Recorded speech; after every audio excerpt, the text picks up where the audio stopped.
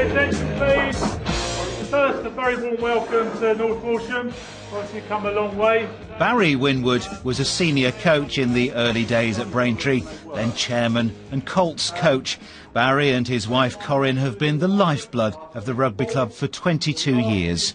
Corinne runs the events, chairs the youth section, raises funds. She's been cook and bar lady and bottle washer, and she runs the website. I haven't cleaned the toilets yet. No, we haven't gone that far.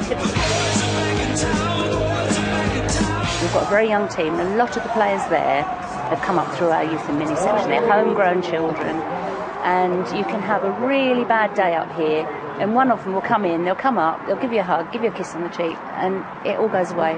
Tackle him! This club needs a big heart to keep breathing, and the Winwoods are that heart.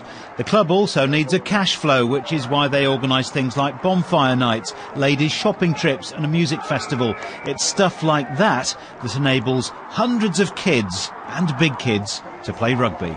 To run a club like this, a lot of people go under the radar. People think, you know, you just turn up and things just happen. And this year we're getting a bit more successful, and that mainly is due to the influx of young kids that have come through their coaching and their support.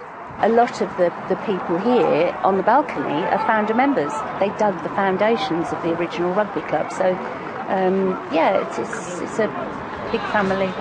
And the family that is Braintree Rugby Club is about to celebrate its golden anniversary. And it's also very lucky to have a pair of diamonds. Sean Peel, BBC Look East.